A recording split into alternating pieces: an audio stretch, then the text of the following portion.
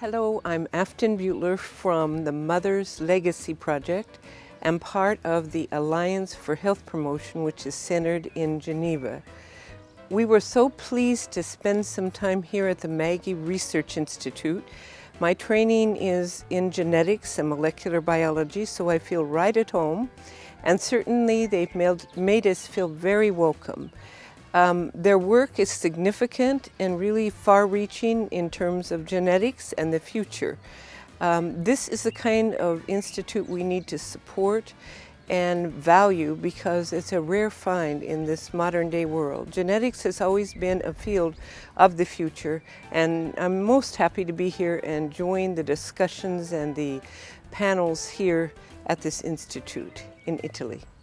Sometimes things start from very small things, and this has been the case with genetics, because when I was a student, it was a field that had to be nurtured, and now it's exploding with the discovery of first the DNA model and now how the genes express themselves.